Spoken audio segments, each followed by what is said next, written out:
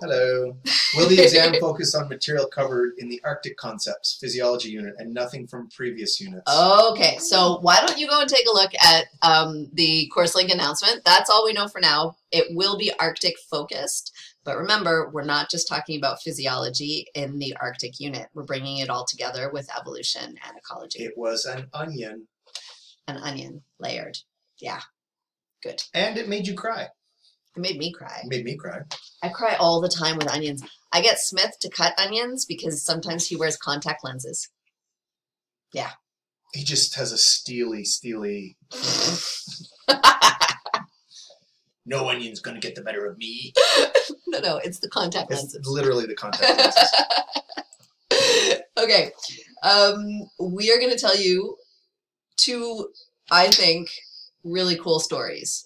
And they're related and they're entirely the opposite in a bunch of ways. So it's kind of neat. I hope you enjoy it.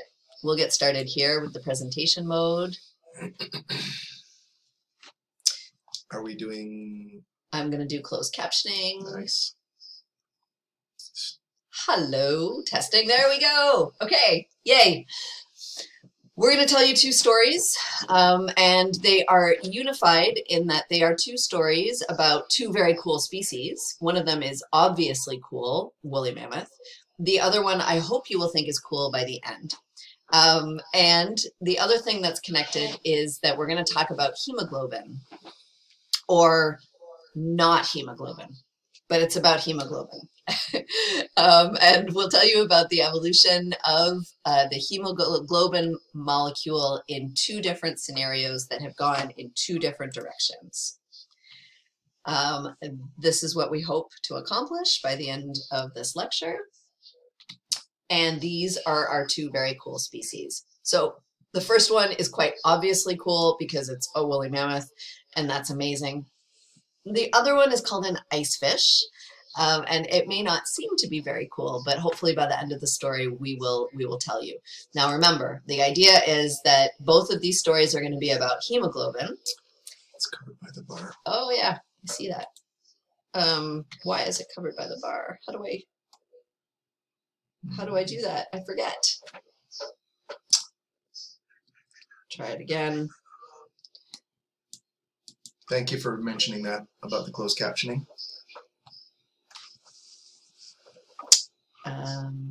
There we go. There we go. I don't know if I've got it. Oh boy. Okay, we'll give it a try. So basically the stories are about hemoglobin, but they are kind of exactly opposite. I haven't figured it out. Why is it doing that? If you click on the test bar, you could draw it out of the way. Yeah. There we go. Oh, Ha, look at nice. me. Okay. Okay, so both of them about hemoglobin, very different stories, both about evolution. Okay, so Smith is going to start with woolly mammoths, and I'll pick up with icefish. There's a question on the course link about where to find these YouTube extravaganzas once you're up or once they're loaded. And that was actually a thing I was going to talk about at the start. Some of you went online and looked for Monday's lecture right away, and you may have been given messages from the YouTube that we were infringing on copyright. And we were. We didn't think about that. So we showed two videos on Monday from the BBC and from the CBC. The David Tennant, the 10th Doctor Who, narrating the predation or attempted predation of the polar bear upon the seal, and from the BBC, and Rick Mercer's visit to Algonquin Park and the hibernating little tiny black bears. Both of those are copyrighted, and so we can show them. We showed them to you, but when we uploaded our lecture, it contained them, or the YouTube knew that it did. So it took a little while for us to edit them out, and then have the powers that be at the tube of you reevaluate the copyright infringing status of our video. It is not copyright infringing any longer, so you can go there and see it. Now, where on your course link can you find it? Well, that's easy. You go to the same place that the lectures are. So go to course link, go to the nav bar, and look for discussions, and open that. And then inside of that, you'll see class slides, and then open that. And then look on that page, and you'll see that date then click on that, and then you'll see a PDF or PDF. You can look at the slides there, and then you'll see an embedded video on the tube of you, and that'll be us swearing. Yes, we have to make sure that we swear a little bit so that nobody steals our stuff. Because, you know, that's how we get around it. That's why Ocean's 11 doesn't have swearing. I'm pretty sure Andy Garcia's character swears in Ocean's 11. Yeah. So we're going to start out with mammoths. We talked a little bit about mammoths last time, only in that there was a slide of mammoths, and we mentioned something about Ice Age. And you mentioned that we had destroyed somebody's childhood because we said that Ice Age contained things that weren't true. We're going to expand on that and tell you some other things about mammoths that we know. One of them is that they don't sound like Ray Romano. But we're going to tell you about some amazing evolutionary adaptations that they do possess beyond not sounding like Ray Romano or Queen Latifah, where they have amazing adaptations to living in an Arctic environment. And they're amazing because they're kind of convergent with many other Arctic animals, which we're not going to get into too much, but you can file that away for life in general. But also because of where they started, which was as a tropical species or a tropical taxon, their ancestral taxon. So we're looking at a phylogeny here. Think about this when you're asking the question in your head of how much of the exam, for example, is only going to be physiology. We've said it's going to be in the context of the Arctic, but remember, in every single thing we've talked about, we've, for example, shown phylogenies. We've talked about phylogenies. We've used the word clade. We're going to use it again later today. So this is a clade of elephants going back nearly 40 million years to the proto-paleomastodon. One of the neat things that you're going to, I think, already see from this is if you look from left to right, you're going from older on the left to more recent and extant animals on the right-hand side. First thing in that today strip is that it's artificially wide, right? Like today is a very short period of time. In fact, now it's over, and now it's the future. And now it's the future again. So it's also the only box that's getting bigger. Boom. Whoa. So it's both too big and too small, but growing. One of the other mind-blowing things, I think, that if you like elephants, and probably many or all of you do, that if you haven't heard the news already, the good news about elephants is that while they are endangered, there are more species of elephants than probably your parents thought there were, or you may have been taught that there were. There's multiple species of African elephant. There are African elephants that live in forested areas, and there's African elephants that live in plains areas. And that's something that DNA has helped us learn only in the last 5 to 10 years. So what is this phylogeny talking about here with regard to elephants, extant elephants in the green, and recently extinct elephantoid things like mammoths? Well, if you look above that Asian elephant here, you'll see a lineage called Mammuthus, which is a genus of mammoth. You can say mammoth, you can say mammuthus. It depends how frozen your tongue is after your next visit to the dentist. They're pretty recently diverged. If you look at where the Asian elephant most recently shared a common ancestor with the mammoths, you can see it's only about 4 and a bit million years ago. That's relatively recent, but also take a look at the fact that depending on how well you've been schooled in hairy elephantoids, that mammoths up at the top here and mastodons and stegodons are super deeply, distantly related. Though the mastodon and the stegodon branched off of the paleomastodon lineage, the ancestral elephantoid, a long time ago, more than 24, 25 million years ago. And so to be a hairy elephant was a successful thing that multiple lineages that weren't very closely related took advantage of. So our contemporary lineages here, the Asian and the African elephant lineages, are tropical. The mammoth, which we're going to focus on today, was not. This was, it grew out of, you'll see in the next slide, out of Africa and Asia, just like many of the kind of radiation diagrams that we showed you when we were talking about human evolution. You can see this tracks more or less the same directions, but just at very different time periods. But these Arctic lineages, this Arctic lineage or the Arctic adapted mammoth lineage has a bunch of different functional traits compared to its other more extant Asian and elephant tropical relatives. Some of them are external and they're easy to see. They have this dense woolly coat. They have much smaller ears than the tropical ones do, because heat retention is a problem in the Arctic as opposed to getting rid of heat, which is what large ears help you with in the tropics. We can see in North America we had 3 different species, or we believe we had 3 different species: Primagenus, Trognotheri, and Columbi. And we did overlap. The human species and the mammoth species clearly did overlap. So, and we know this from phylogenetic estimates, but literally from reading the writing on the wall and looking at these cave paintings, maybe only like a second ago in terms of evolutionary time of 10,000 years ago, where we see different human populations narrating stories of hunts and daily life, the internet of the time, drawing these cave paintings and narrating what species they shared the planet with. These are, if you ever have a chance, once the world returns to normal or some semblance of normal and you can travel again, go to Europe and find some of these cave paintings and share some space with them. It's pretty moving. It's lovely. That's homework. Now, we don't share space with them any longer. That's because we are here and they are not. Now, why are woolly mammoths extinct? One of the reasons we think is because we are here, because we're a pretty good predator and they must have been pretty tasty, or they certainly were a lot of tasty meats all at once. And once we had figured out how to hunt them, we became very good at it. That's one hypothesis. The other, or there's say 4, but the other kind of leading one is a change in climate. This lecture or these kind of thoughts today aren't really about why they're extinct. It's going to draw on that extinction, but there's lots of room for reading and thinking more about that if you're interested in this. But to us, these are some intersection of climate change and human activity is the likely kind of tied co-first reasons as to why we no longer share the planet with mammoths.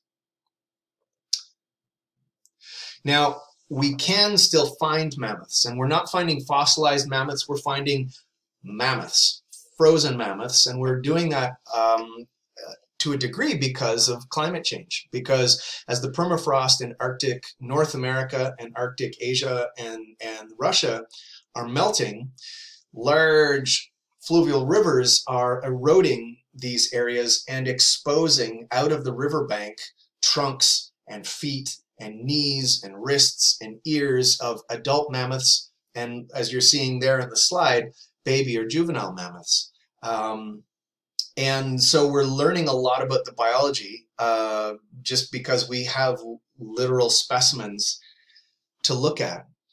As an aside, if you're on the Twitter box and looking for other people to follow, there's a scientist in Maine named Jacqueline Gill, who's worth following for a bunch of reasons: for communicating science, for advocacy for women in STEM, and also for deep historical paleoecology, where she travels to these Arctic regions and works with people to extract an understanding of the biology of the steppe or of the tundra 10,000, 40,000, 60,000 years ago. And we've seen her give talks where she's shown video of literal riverbanks in Siberia last summer where there's a trunk or the knee or the foot, the paw, I wouldn't call it, of a baby mammoth kind of poking out at it.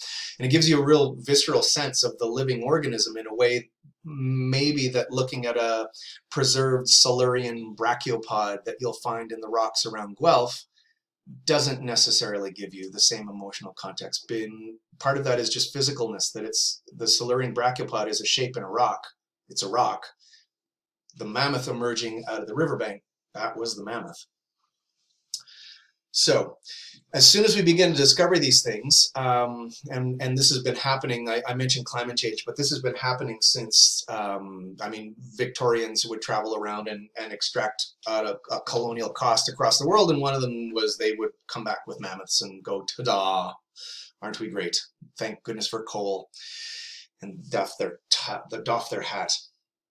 But as soon as some stoners like Carey Mullis figured out the polymerase chain reaction, and we were able to look directly at DNA instead of indirectly at it, people have been thinking about how we can extract DNA from extinct organisms, the dodo, the passenger pigeon, and mammoths, large megafauna.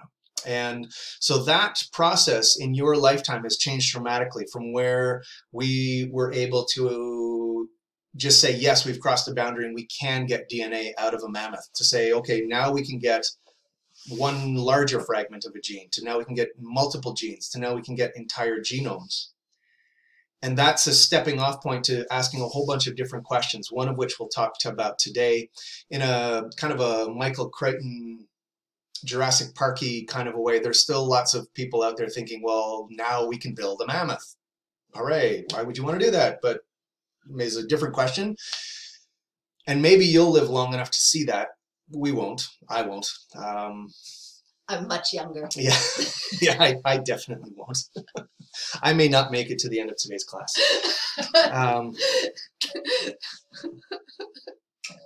In the context of today, though, the resurrection of the mammoth, what being able to amplify and sequence the entire genome of this mammoth lets us do is to look at the functional physiology of an extinct animal. So instead of just looking at the thickness of the coat or the size of the ears relative to the body and make some adaptive hypotheses about how those were adaptations to living in an Arctic environment, we can now look at physiological adaptations. And we're going to walk you through a quick story about how some scientists have done that. This is a bit of a recipe for it. So you can write this down if this is what you want to do once you're out of your physical distancing, socially connected, contemporary world. So you need to first get mammoth DNA. So mammoth bone, mammoth tissue from Siberian permafrost is how they did it in this case. And then you need to know what a gene sequence looks like for an elephantoid hemoglobin in this case. So the oxygen carrying molecule, oxygen carrying protein. So you isolate that gene from the full mammoth genome that you've extracted from the permafrost preserved mammoth. Then you take the gene for the specific function that you're looking for, in this case the hemoglobin, and you insert that gene into a plasmid, which is a tiny bit of circular DNA. I stumbled over that word at 10:30. Circular, red leather, yellow leather, in a plasmid. And all it does is kind of replicate, and as the bacteria grows exponentially, the plasmid produces that product that the gene codes for. In this case, your bacteria then builds you the protein of the extinct elephant, which is kind of amazing. And the scientist you're going to see in a second, Kevin Campbell from the University of Manitoba in Winnipeg, who did this, keeps using the word resurrection, which it's amazing. Let's say it's amazing. But it's not going to cause like a major chapter in a religious group. I bet you. What's the internet? The rule 32? 34. 34. So not like that. But for something like, yeah, maybe there are people out there who really like worshiping at the feet of mammoth hemoglobin. I digress. The next critical thing that he has to do, that you would have to do as a researcher, is do the same thing and express the hemoglobin for extant elephants from the tropics, Asian or African elephants. We're going to show you a bit of a video that Kevin Campbell from the University of Manitoba in Winnipeg, who is the lead author on the study that we'll keep unpacking in a second here. And it's 15 minutes. We'll post the link later on CourseLink, but you can have a read here. Before I start the video and jump into the minute or two clip that I want to have him describe to you the coolness of what it is that he found, I want you to raise your right hand and promise that when you become a famous scientist and you do the scientific communication and the interviews associated with your famous science, don't wear a t-shirt that says legend, because it looks like you're talking about yourself. Or if you do it, have an arrow pointing to your co-author. Because when it picks up oxygen in the... Tell me about how you...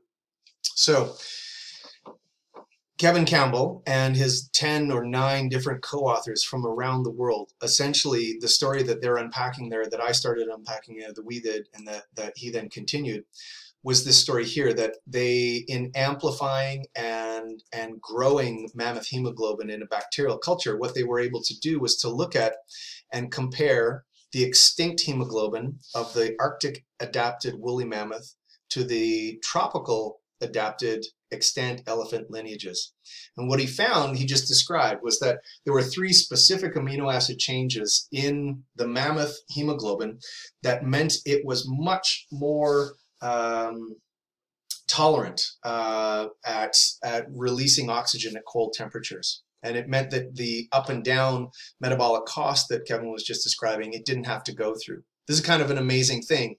So thinking about the flow, function flowing from structure, but thinking about how as a scientist you interact with the question, the hypothesis, the proposed mechanism, and the prediction, how you would, what you would expect to see in your graph or your figure to see if your hypothesis was supported. We lay that out essentially here. So the hypothesis they had was that woolly mammoth hemoglobin had properties that would allow it to function in cold extremities and appendages despite having a warmer core temperature. And what they predicted would be that the hemoglobin structure would be more similar to that of extant Arctic animals than it would be to closely related tropical elephants. So essentially proposing, remember back in the evolution story where we talked about convergent evolution, this is essentially an expression in our physiology unit of looking for convergent evolution of hemoglobin. And they did it. Here's a picture that describes, or a kind of a flow chart that describes how what they were doing that I just described. So they extracted the DNA, they translated to mRNA, they made the protein, and then they measured the ability of that reconstructed hemoglobin, the resurrected mammoth hemoglobin, to bind over a wide temperature range. And what they found was that the woolly mammoth hemoglobin could indeed unload the oxygen to the tissue, to the muscle, more efficiently in cold conditions than the hemoglobin from living elephants. Which is kind of amazing. This is a fantastic story, and you can file it in your mental file cabinet as one that sits firmly in the evolution via natural selection, a constrictive or an adaptive, no, a harsh environment like the Arctic, cold, meaning that there is a solution. There's a good way of doing things and a bad way of doing things, and the elements of the population that had a better way of dealing with that harsh environment reproduced more successfully, more frequently, more numerously, and that passed on. And that's all happened within the last kind of this entire story of successful adaptation to an Arctic environment, hemoglobin that can unload oxygen at low temperatures, and then extinction via us and or a changing climate has all happened in the last kind of 4 million years. And now we've got another amazing Arctic story. Okay. So, just to recap, that was a story. Let me sum up. Let me sum up. That was a story about the evolution of an adaptation in the context of environmental constraint. That's the word. Thank you. So what that means is the environment was presenting a challenge, and that essentially selected for all of the organisms that had adaptations to be able to get through it, right? And so that's how natural selection works, right? It has to happen in the context of environmental constraint. If there's no constraint, then there's no real reason for selection, right? Okay. Generally, there are wonderful exceptions, but let's just go with that. So what we're going to do is we're going to tell you basically an opposite story, again, related to the environment, but in this case, the environment is going to be a facilitator. Yes. So here's the story. Ice fish, they're a thing. They exist, and they're amazing. Here's what they look like when they're teeny tiny. They're kind of see-through. And then as they mature and they get older, they kind of look like a milky white kind of creamy color. And they are that way for a particular reason. And the reason is because the ice fish don't have hemoglobin. They do not have red blood cells, essentially. And that's kind of freaky because it's kind of like a standard in biology for things that have circulatory systems and spines, right? Those things have red blood cells. This fish doesn't. And so that was basically, basically the start of a whole bunch of research into all of this. But let me tell you a little bit about the It was the WTF moment. It was the WTF moment for scientists. Oh, quite a little while ago now, but yeah, an important moment. Let me tell you a little bit about their natural history. This is going to be on the exam. You will see this slide, and then you will see this question. So let's go through it. So this will tell you basically most of what you need to know in order to understand this story. So it's background. It's not going to tell you about the thing that I'm going to tell you about afterwards. So this is kind of the background stuff related to the ice fish. So people are worried about the fate of the ice fish because it is called, it is referred to as a stenothermal Antarctic fish. So not Arctic as in the north, but in the south, okay? Stenothermal basically means that it has a very narrow range of temperatures that it can survive in. And anything outside of that range, it's gonna die, right? So it says here, animals evolved to live in narrow ranges of cold temperature. This study is going to be focusing on the Antarctic fish, a group, the Notothenoidae, that dominate the Antarctic waters, right? There aren't that many species. Diversity is fairly low. Again, supporting our original kind of global pattern of high diversity at the equator, low diversity at the poles. But they dominate, so the populations are, fairly big in size. They evolved in the Southern Ocean, which means that they're endemic to the Antarctic a while ago, 20 million years ago, which is a long time. Much longer than the mammoth story. Yeah. And they have unique adaptations to the cold. So they have evolved, natural selection has selected for unique adaptations to be able to survive. Things like antifreeze proteins, for example, right, would be a unique adaptation that evolved through natural selection in the cold. They have over a microevolutionary scale, so over a relatively short time frame, they have shallow genetic variation, shallow or low genetic variation that has been attributed to fluctuations in population size. So that should be kind of spiking up a little flag for genetic bottleneck, for example, where we have this major reduction in population that reduces the genetic variation. And that's what these scientists are saying, that the low variation that they see in the genetic, the genes of these populations is due to former or past bottlenecks that reduced it, okay? They also talk about low population connectivity, which means that there's not a lot of immigration and emigration across different populations of these species. That should trigger some ideas related to gene flow. So there's not a lot of gene flow going on, which means that there are barriers to gene flow, which means that there are potentials then for speciation. They may have low potential to adapt to global warming as a result of this shallow variation. And so there's quite a bit of concern about their future. That's what that article says so far, right? That abstract. So here's your clicker question. Which of the following statements is false about the ice fish? So A, they have experienced long-term natural selection to survive the intense cold. Yes, they have all of these adaptations to living in the cold. They appear to have experienced bottlenecks in the past. Yes, when we talk about major fluctuations in population size, that's what that means. They show evidence of limited gene flow among populations. Yes, that's what we mean by low population connectivity. They can survive over a broad range of cold temperatures, but are unlikely to survive warm temperatures.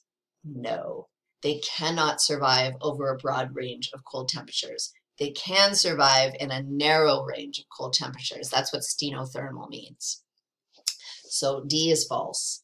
And finally, E, they are unlikely to adapt easily to warmer temperatures, but it is unknown how well they may be able to acclimatize. And this is true. So there you go. The answer is D, and you'll see it sometime in your very near future, like in 2 weeks. Okay, let's take a look at the fundamental niche of the ice fish. So if we remember, fundamental niche means that basically the organism can live there, that the abiotic conditions are hospitable to life and survival of a species. And if we take a look at the narrow ranges of temperature that exist around the world, these areas in red in particular, but also in yellow, are able to support an ice fish. The thing is, there are no ice fish in the north. They are only in the south. And so we could start to ask, why aren't they there? Remember, from our ecology unit, we were asking those questions. Why is something not where it isn't? So wait, we've done phylogenies and fundamental and realized niche while talking about physiology. Amazing, because it's all connected. Okay, so why aren't there any ice fish in the north? And the answer is because they never got there.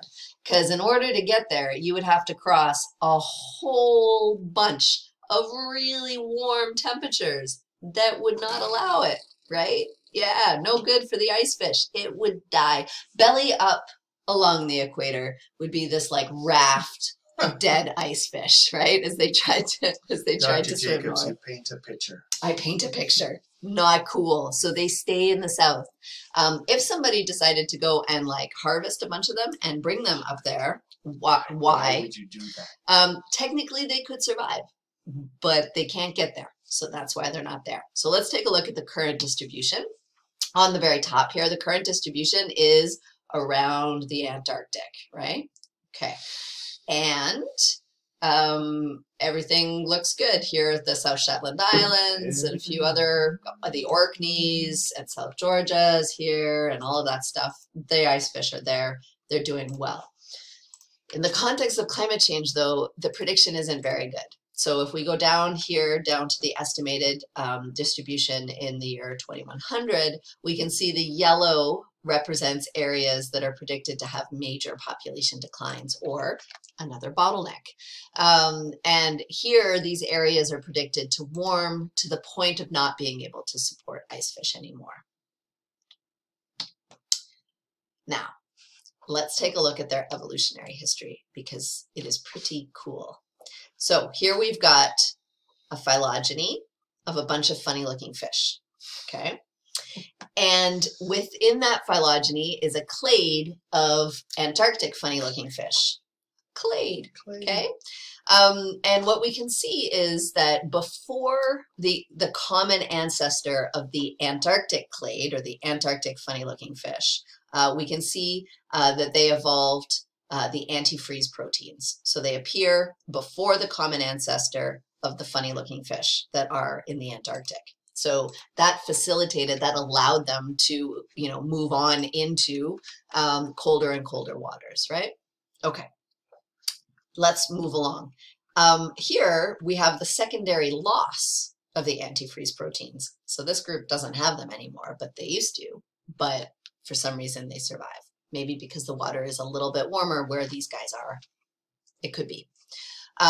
Moving along, we get a branching off here, some skinny, funny looking ones, some ones with some big fins, also funny looking. And then we get to a very recent common ancestor where one branch in one of the common ancestors of only that branch, we have this hemoglobin loss. Complete and total loss of hemoglobin. And that's a big deal. And it was a big deal for people like in medical research, for example, who were working on technology associated with putting people on bypass while they were operating, or people that had blood disorders, or even lung disorders, right, related to oxygenating their blood.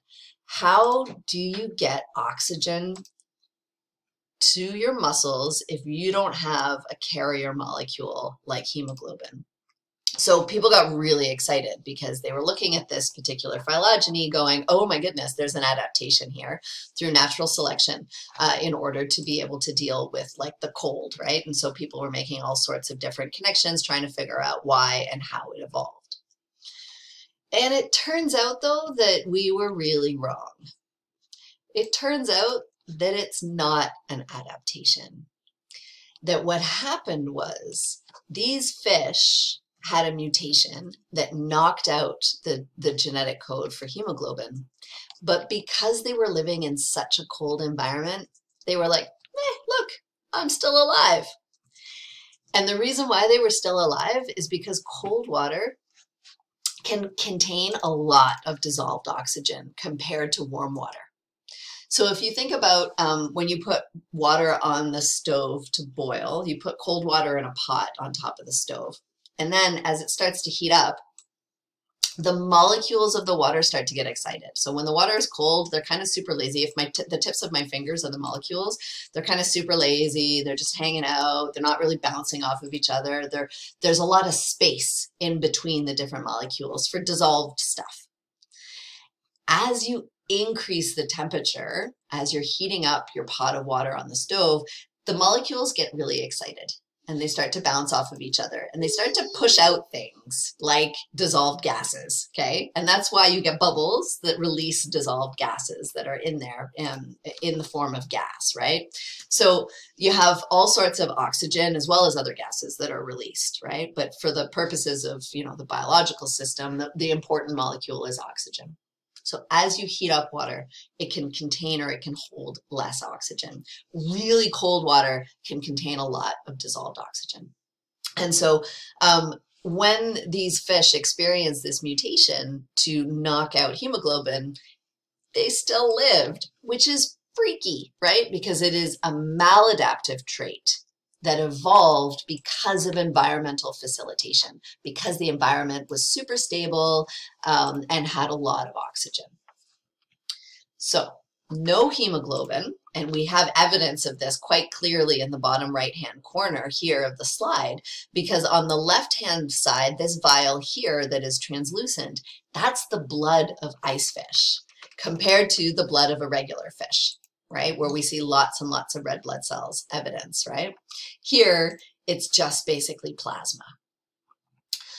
So no red blood cells, the hemoglobin gene has been lost, and that's the non-adaptive part. Now, when that happened in the history of the species of the ice fish, subsequent adaptations to that maladaptive trait evolved. So ice fish, for example, have very high blood volume. So they have a lot of blood that's going through their bodies, right? Which is bringing the dissolved oxygen that comes in directly through their gills and gets circulated, but doesn't have that carrier molecule, right?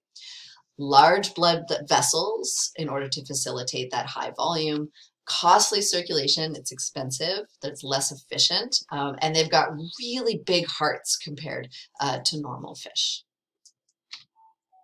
See, they have really big hearts. So on the left-hand side is the heart of an ice fish. So no myoglobin, no red blood cells.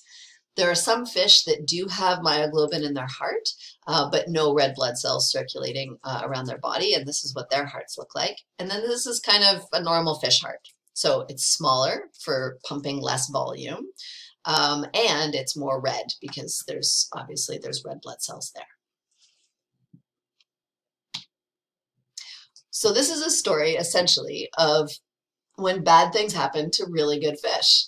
It's the story, like, completely the opposite of the mammoth, right? Where the adaptation to the hemoglobin evolved in the context of environmental constraint, where there was a limitation. It's selected for the adaptation that would increase reproduction and all of that stuff related to natural selection.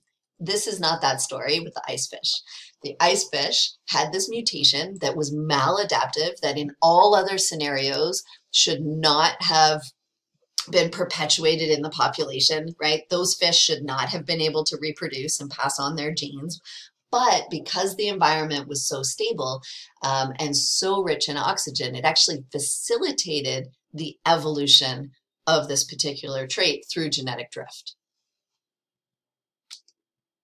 But there's a problem. The problem is, what will happen if the water becomes warmer? So imagine today's Arctic tundra full of woolly mammoths. How amazing would that be, first of all? Yeah. But imagine woolly mammoths on today's tundra, and imagine they're super well adapted to their environment. Imagine what might happen if the temperature rises by a couple of degrees, say 3 degrees Celsius. The answer is probably not that much, right? It may change its vegetation over time, like there may be some significant problems over time, but the mammoth, the individual mammoth itself is probably going to be fine, right? In terms of its physiology, in terms of its hemoglobin's ability to offload oxygen. Even though it's super well adapted to a couple of temperature degrees below, it's probably going to equally be able to offload with a little bit more temperature outside, especially because it's an endotherm and it's maintaining an internal temperature, all of that stuff, right? But the ice fish is more or less screwed if the temperature rises by a couple of degrees Celsius. And that's because of the oxygen solubility changes as you increase the temperature. And so the whole environment is going to destabilize for the ice fish, where this maladaptive trait evolved in the context of it being super stable and super rich in oxygen. Now we increase the temperature by a couple of degrees and they go belly up like almost immediately. Okay, so it becomes really less resilient to change if something evolves in the context of environmental facilitation. So that's our story about the two different species related to hemoglobin. And what we'd like you to do is take a look at this table and try to fill it out just to make sure that you understand super well. We'll probably be having quite a few questions based on this. So what you can do is you can maybe replay this lecture, go through it, and fill it out. I think we've hit on pretty much absolutely everything here. Like all of the answers are in this lecture. You should be able to do it. Fish on, mammoth off. Yeah. Fish on, mammoth off. You should be able to do it quite easily. I think we've hit on everything. It's actually mammoth on, fish off. That's kind of the story. That's kind of the story. Yeah. So we hope you enjoyed it, and it's been really fun. Thank you. Today is Wednesday, so we have all day. We have 2 more lectures next Monday and next Wednesday, and then I don't know what we're gonna do. I think we're gonna go mad because they really keep us grounded. We get really maybe too excited for these lectures. It's kind of our way of feeling a little bit connected. We hope that everybody is well. And that you're all safe and healthy. We are all safe and healthy, and doing quite well, and quite thankful to be where we are, and also very grateful to have the opportunity to help and support and advocate on behalf of students in higher education. It's been really great, and kind of keeping our brains active, which is awesome. Especially when you're old. I'm younger, a lot younger. Okay, take care, everyone. Take care of each other. Yeah, have an awesome week and weekend, and we really look forward to seeing you again on Monday. Go wash your hands. Wash your hands.